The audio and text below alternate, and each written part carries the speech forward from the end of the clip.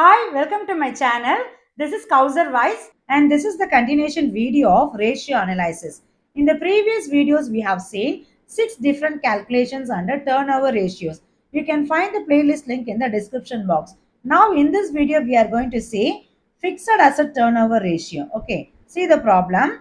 Following is the balance sheet of Alston Limited as on 31st December 2022.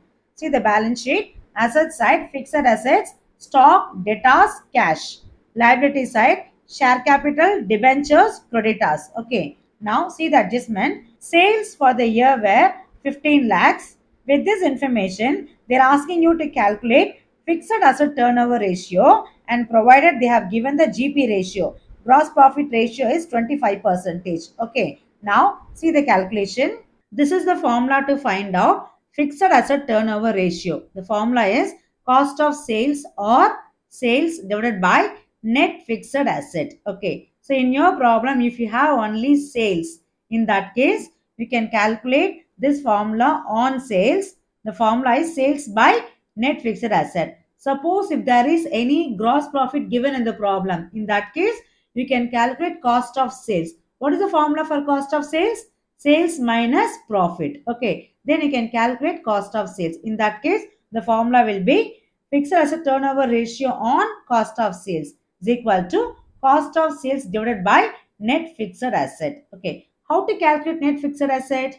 Total fixed asset minus, in case of any depreciation given in the problem, just subtract. Otherwise, you can take the total fixed asset as net fixed asset. Okay. Now, see the problem. Here we have sales for the year. How much? 15 lakhs and fixed asset 8 lakhs. So there is no depreciation in this problem. Now you can calculate fixed asset turnover ratio on sales first. Sales how much? 15 lakhs divided by net fixed asset. How much?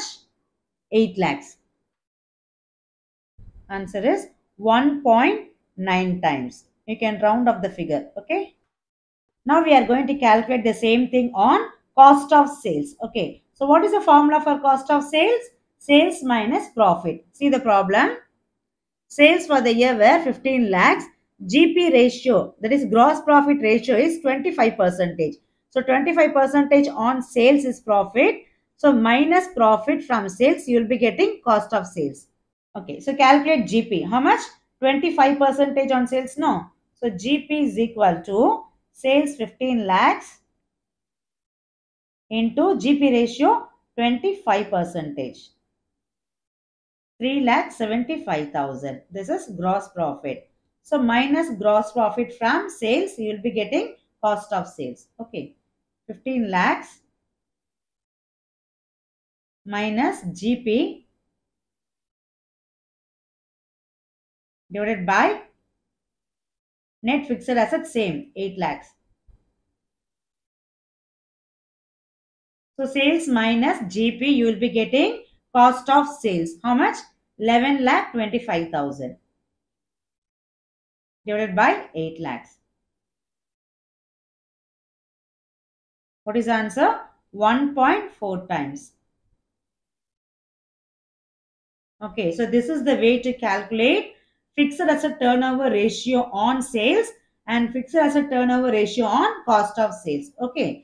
The remaining part we will discuss in the next video. You can find the playlist link in the description box. Hope you like this video. Please hit the like, comment, subscribe and share with your friends. Thank you.